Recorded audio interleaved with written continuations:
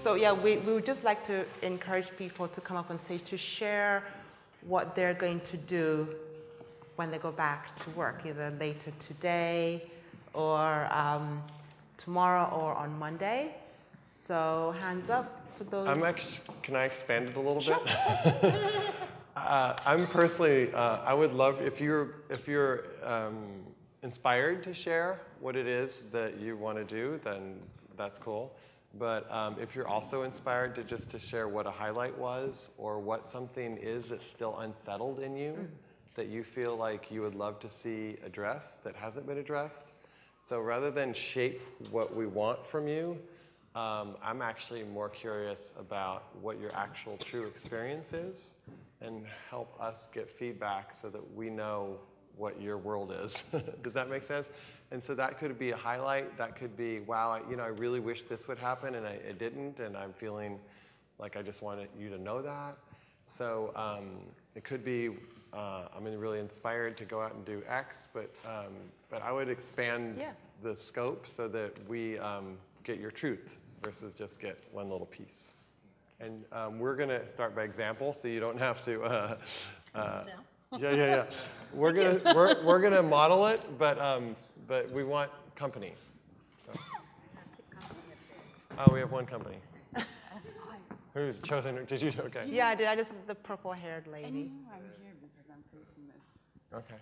Fear of public speaking. I'm sorry, Jacqueline. Do you want to choose the other three, or is there anybody else now that they know what they're doing? Hands up.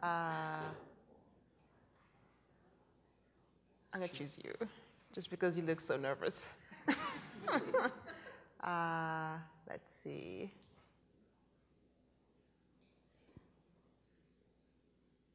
This man with the, I'm not sure what's on your shirt.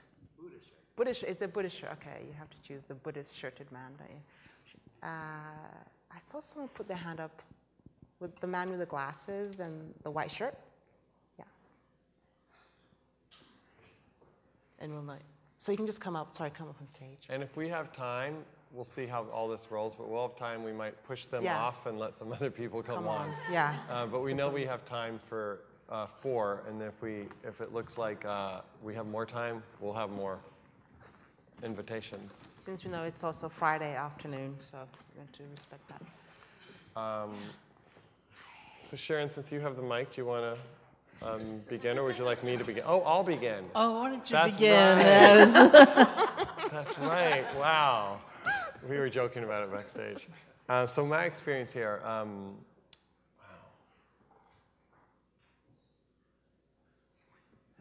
A couple things that come to mind. I think there's highlights and then there's questions. I don't know if you guys, I really enjoyed the parts I played. The 3 interviews I did. Often I'm backstage, so I don't get to watch, and I'm working with speakers and stuff, I don't get to watch every session, but I really enjoyed the interviews that I did, and I really enjoyed the different expressions of personalities. Like Casey was young, had a lot of energy, had a lot of passion, which was just so cool to be around. And then like someone like Eileen is much more thoughtful and quiet, and I love being in an environment that has different expressions of how we can be, so we don't think it's all one way. Something that I'm left with that I feel like is kind of unsettled, which is kind of how do practical elements show up that we can actually bring into our lives and work. And I know that's been addressed somewhat, but I feel like that's still a question that I'm having. And it's like, I would love to give somebody, all right, here's 5 things you can talk to your manager about that can bring in a different quality within your company. So anyways, that's still, I feels like it's kind of unsettled or curious or a question in me. How's that? That was great. Thank you for being my role model. I know conferences like this and events in general are actually a huge amount of work. So thank you so much, all of you. And one of the things I've really appreciated here is how it didn't appear to be a whole lot of work. It felt seamless and organic, and things were just arising, and that was very beautiful. And almost a part of that for me which has been a part of the way I've tried to attend conferences for a long time. Began many years ago. I was at a wonderful conference in San Francisco, just as this has been a wonderful conference, and extraordinary speakers and amazing illuminations. And for me, the big takeaway happened almost accidentally. When I was backstage, I was walking by a group of people, in the center of which was the writer Alice Walker, and I overheard Alice Walker saying, "As I get older, the thing that matters to me more than anything is goodness. It's good-heartedness." And I just walked on. And that became my big takeaway from this conference. And I think it's often like that. And so I've really appreciated these kind of magic moments, meeting some of you in Washington Square Park at lunch today, or, you know, just these different moments that just arise because we have come together. One of which was really great for me, was I shared a cab with Robert yesterday, leaving from the High Line.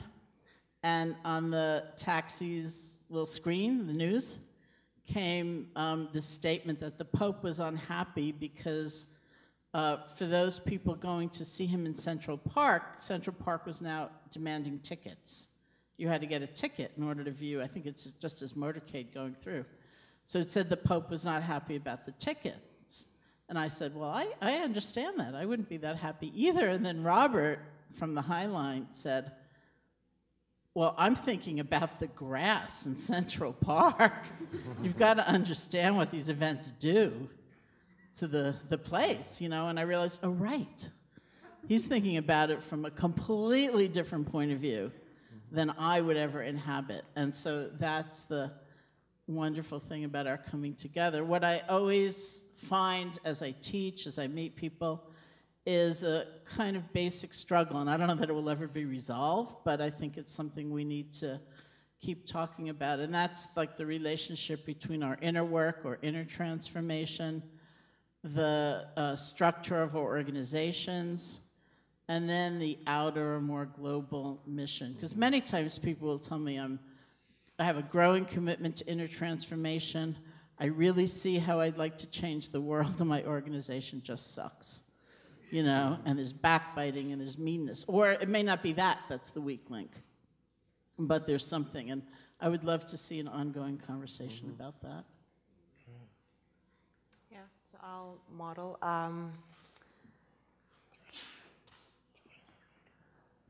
What's on my mind right now is I just need to raise the bar. I mean, I just need to show up. I thought I was showing up after, is it JC, the guy who? Casey. After Casey's speech, I mean, I was just left feeling there's more I need to do. And I'm not comparing myself with him. What I connected to was just his drive, and I felt that he ignited that voice in me saying, Jacqueline, you're here to do something bigger. Yeah, so that's where I am right now. I'm here to do something bigger. Yeah. So that was exactly where I was going to go. But so I don't sound that I'm stealing that. Hopefully I can put it a little differently. So my name is Katie Allred. I'm from Colorado Springs, Colorado. I'm here representing both Progressive Insurance, trying to make a change within my organization, but I also teach children mindfulness and meditation and blog as the Mostly Mindful Mommy. And that's exactly what hit me about it, is it just takes, you know, one person to make a difference. And so, you know, I was doing my part, but just being here with all of you, and I mean, I'm meeting people in 30 seconds and making these amazing connections, and I can feel that something's gonna come of it. And just being in a place like this and seeing what's possible when people connect, all I could feel when I heard him speak was, I am supposed to help with something larger. I don't know what it is. Is it keeping things like this going during the year in local, you know, exactly where we are? And I just, yeah, I need to think bigger and do more, and that I can, and it's possible because the people who have been up here on this stage have been absolutely amazing and cheers to you guys for bringing them all here for us to see. I'm just so thankful and grateful to be a part of this experience, and for the chance to get up here, because I am terrified of speaking in front of people, so thank you for that.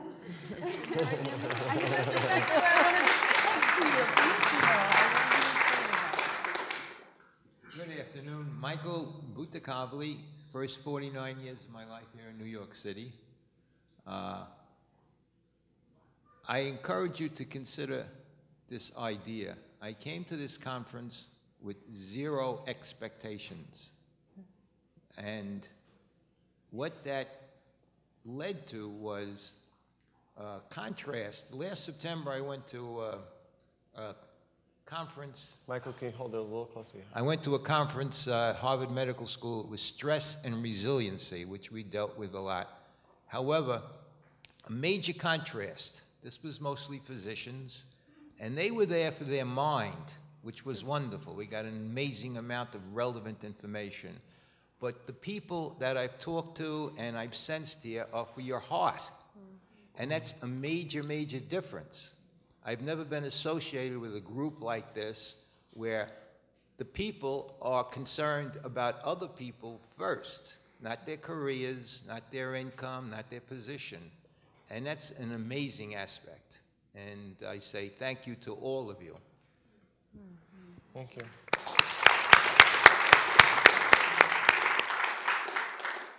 Hi, my name is Samir. I live in Harlem, and I thought when the discussion was about 3 marriages by David Haidt, I have a 4th marriage, which is with New York City, and it's like having a bad girlfriend, you know. And I think after 13 years, she loves me back now.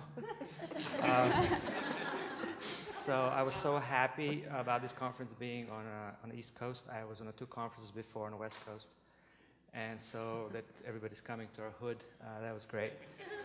So what stood out for me is this convergence of a concept that came between Casey Gerald and Rana Das talked about this concept of losing. You know, we in business world, everything is about achieving, everything is about gaining, everything about potential, everything is about be all you can be, and strength and power. And those words are very, very sort of ruling the conversation.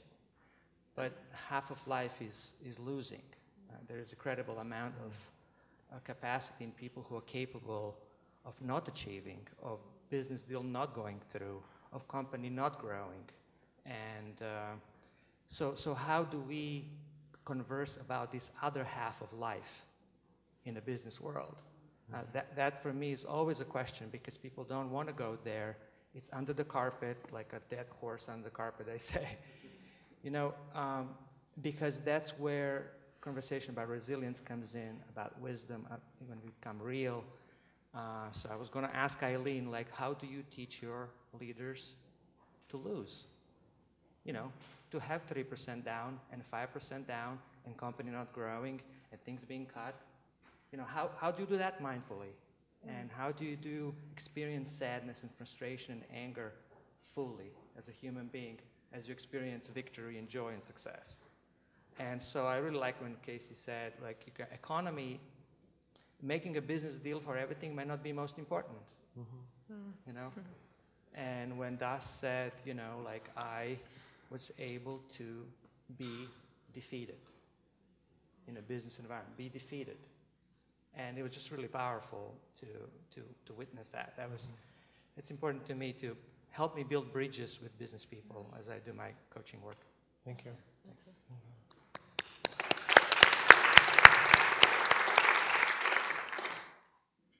Like you, I'm terrified of public speaking. And I think that's why you chose me.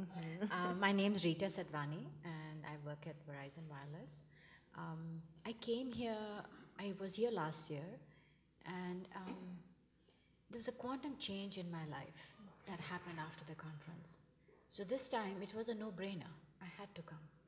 And it's my personal story, but there's been a lot that has been going on in my life, and I've always wanted to make a difference, make a purpose. And Casey and us, listening to them, it just kind of made me realize that everyone's got their bag of shit that they have. And you just have to deal with it, and you have to find creative solutions around it, because it's not that the shit that defines you, it's what you make of it. And that to me was powerful. And like so many people said, it's by example. Because you read about it, you know, lots of stories about it, but it's when you see it, and you see people who've changed their life, even with the bag of shit that happened, that's inspiring. That really makes the difference. So thank you again for all of you for putting this together.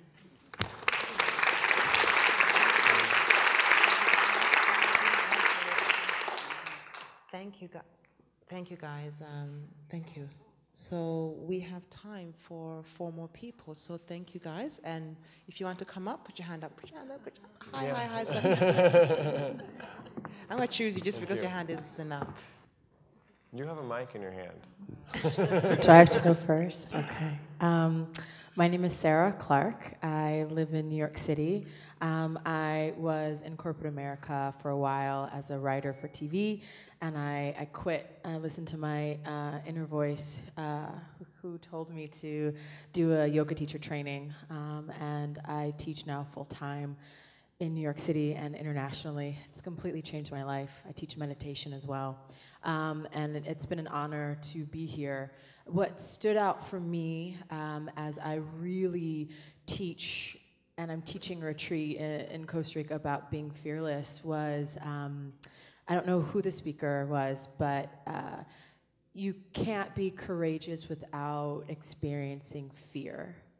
And for me, there's so many things that I want to do, and there's one thing in particular regarding travel. Travel just lights me up. I feel most connected, most alive, and I really want to take a year off and travel and teach, and it scares the crap out of me because I feel like I'm so plugged in here. My career is blossoming here, and to let go of that and trust that I'll be okay is really scary, but I think you have to practice what you preach, and I want to be an example of showcasing that listening to your intuition is everything. You're always being guided, whether you fall or not. Well, actually, not even that. I feel like you're always caught in some way or another. And even if you do feel like you fall, there's always a rich lesson to be learned from that. So that's my takeaway. And so my challenge now is to say, I might not have, $20,000 in the bank to do a year-long traveling immersion, but I'm going to do it. And I want people to follow me. And I want to be an example of what fearless living looks like. So that's what I've taken from this. Like, I've got to do this trip. Wow. Thank you. Oh, and when it happens, I'm Sarah Clark Yoga. No H on Sarah, no E on Clark. So feel free to follow me because I've got to do this. And I want to share my love of meditation, yoga with those that don't have access to it around the world. Thank you. We had 2 mics. I don't know how many. Yeah, we have one mic over there. So. I'm LaGray Lumpkin, and I actually live here in New York. And I reflected back because I went to the first Wisdom Business, event 2 years ago, and I was actually scheduled to go last year, and I was in the process of relocating back. I had left New York from Minnesota originally, left New York, and I had moved to the West Coast and was moving back. So my first day back on the job for the day after the conference, and it was so chaotic I didn't get to go. But I had shared with Soren that we ran into each other as I was leaving last night. I'd left my corporate job. I've been in marketing and advertising for over 30 years, and I was as some people would look, and did look at me. I was at the pinnacle of the advertising business, and I walked out a month ago. And the Wisdom 2.0 event in February, I came back to my office and I had joined Wisdompreneurs online, and there was an executive meeting where I'm the culture queen, right? So I brought the fun committee and brought those things to the agency here in New York that didn't have those things. And it's the largest agency in the world. And it's tragic because the attrition rate is almost 50%. It's 46%. So I had said, before we get on this call with all these employees, let's be excited because they're going to lead, we're leading them, they're following us. And I had written a note to my boss, who was the CEO, and said I was so grateful for everyone's authenticity. And I wrote it to the entire executive team for everyone showing up and addressing the real problems and the issues that were in the room and on the team. And her comment back to that was the following day, right as we're getting ready to go live with 500 employees, was, that was a really great note that you sent out last night. And by the time I got to the third paragraph, I was afraid you were going to go spiritual on us. And I literally, within 2 hours later, I took it in stride. 2 hours later, I was sitting in that exact boardroom crying. Literally tears rolling down my face and emailing, texting the founder of Wisdompreneurs saying, this is a really brutal re-entry into the agency world, and I need some help. And he said, post it on Wisdompreneurs on Facebook. So I did, and I had an outpouring of people. But I physically wound up getting sick to the point that I was on short-term disability. I had wrist surgery. My life, I was brought to a screeching halt and made the decision and created an org chart in May without me at the I'm not there. And my boss said, well, where are you? And I said, poof, I'm gone. And she said, well, where are you? I said, well, this isn't working, and I don't know, but some other role needs to happen. And I ultimately got away. So that is a bit of just the reality. And I told you I launched mindfulbusiness.guru. So and it's to bring awareness into the advertising world, the marketing community. I don't even know what it looks like, but I just know I have to do it. The one thing that I felt, I have a little granddaughter who's 7, and as I'm looking up at the stage and I'm seeing it's Wisdom 2.0 for business, like Wisdom 2.0 for education, for schools, and you're probably doing something with that, but the teachers can't come probably and sit here or even have the money to come. And so I just throw it out to the universe as something I would love to see happen. Thank you. Thank you. Thank you. Hi. Oh, am I on? Yeah. Hello? Yeah. Hi. Yeah, I'm quite nervous. My name is Dawn Lorenz, and first off, what I'm taking away is definitely the heart and to lead by example. So I had no expectations coming in here, and leaving, I'm definitely more encouraged to spread the message of mindfulness. How I got into this is that I was in corporate America for 20 years, and got very, very sick, because I was one of those people that you had to work 24/7, had to do the best, had to do this, and I ended up suffering from migraines and going to doctors, and like they said on the stage, I was one of those people that wanted to commit suicide. So doctors didn't help me, and the only thing that helped me was mindfulness, was meditation, yoga, and also acupressure. So fast forward 5 years, I quit my job. I'm teaching yoga. I'm bringing it into corporations. My company is, it's only a year old, but I'm spreading the message, and I want to help people that were like me, who didn't think they had another chance or didn't think they were going to make tomorrow. And I just want them to realize that there are tools that can help you to get through those stressful times. So thank you for having this conference. Thank you. It's funny, I've yet to meet somebody who said, I was a yoga teacher for 20 years, and I came to your conference, and I decided to go into corporate America. One day. Joe. Hi, my name is Joe Burton. I own a company called Will, W-H-I-L. I'm in from San Francisco. I would like to thank you for inspiring me to come up and share my bag of shit. So I grew up in Pittsburgh, and within our home, alcoholism and drug abuse was kind of rampant within our family. And it was a very tough beginning. I lost an older sister to drugs. I lost my twin sister to suicide. She was a heroin addict. My father was unemployed from the age of 45 until he died at 65. And what happened in my life that changed my life was the Boys and Girls Clubs of America, who were embracing mindfulness in a lot of their clubs, got a hold of me when I was 9 years old and really changed the conversation in my life into one of hope and courage and dreams. And I owe everything in my life to them. So fast forward, I've had just tremendous success in my career. I was a COO of a global, $2.5 billion global advertising agency, and have traveled the world, have just had tremendous success. And so much of that I never enjoyed because of what goes on in my head. And so I discovered mindfulness about 2.5 years ago. And what's happened for the second time in my life is I've had someone or something change the conversation in my life. And mindfulness has brought back that hope and energy and accomplishment and got me back to who it is I really want to be. So I'm really grateful for that. And the two things that come up for me here at the conference, there are two things we're never taught in life. You're not taught in high school, you're not taught in college. The first is how to be a parent, right? Which is a pretty big deal, right? Someone should teach us that stuff. As a parent, someone should have taught me, I can say that. And the second is how to self-regulate, how to control your emotions, how to deal and cope with stress, right? And so I'm just inspired by what this community is doing, by what you've created in this community. There's so many different people here helping people to discover that and to change the conversation in their lives. And I think that just means a tremendous amount. So thank you.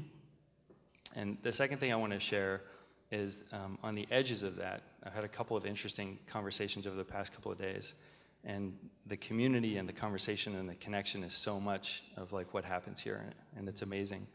But I've had a couple of interesting ones where in conversation people would say like, well, we're doing something in schools and we're competing with them, they're doing things in schools. And we're doing stuff in companies, but we're competing with them because they're doing stuff in companies. And I think what we should all leave with is if you're doing something to help people, you are not competing with anyone. And so thank you.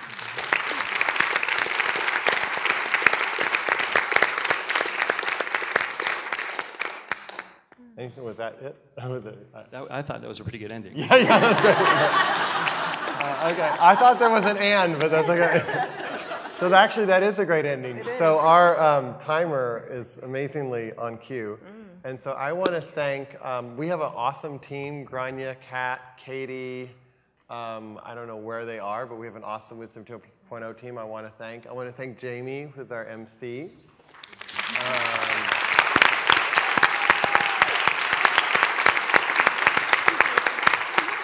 Oh, she's down here. I want to thank Skirball and all the staff and the people who are behind the scenes that we don't even see, and they're making sound work and they're making lights work, and all those people that exist. And the speakers and yourself.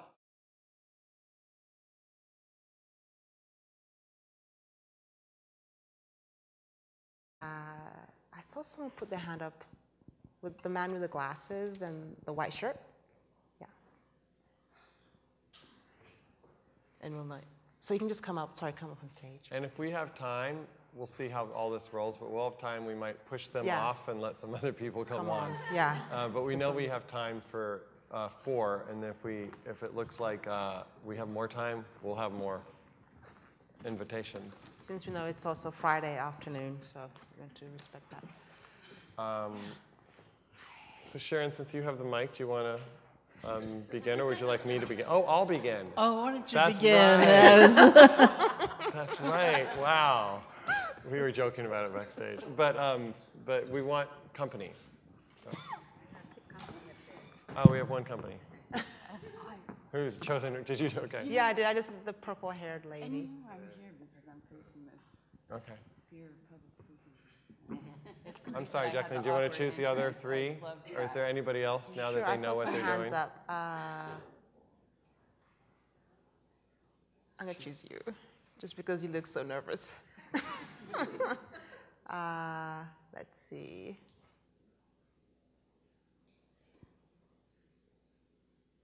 This man with the, I'm not sure what's on your shirt. Buddhist shirt. Buddhist, it's a Buddhist shirt. Okay, you have to choose the Buddhist shirted man, don't you?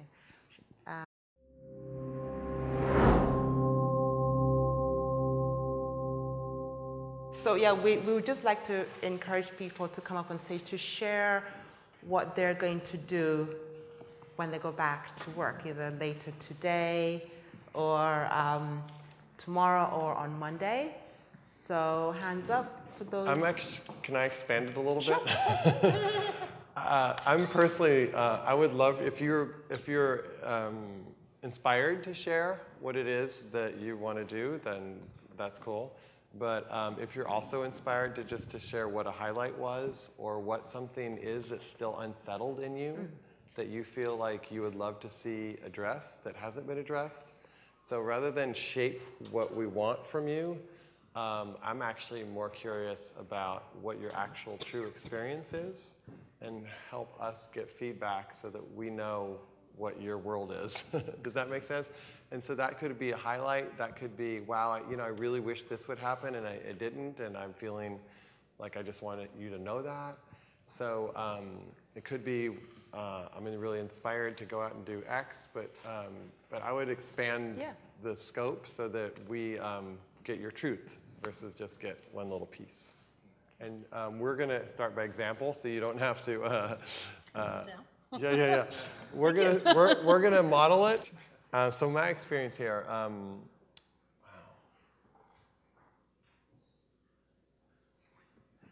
A couple things that come to mind. I think there's highlights and then there's questions. I don't know if you guys, I really enjoyed the parts I played. The 3 interviews I did.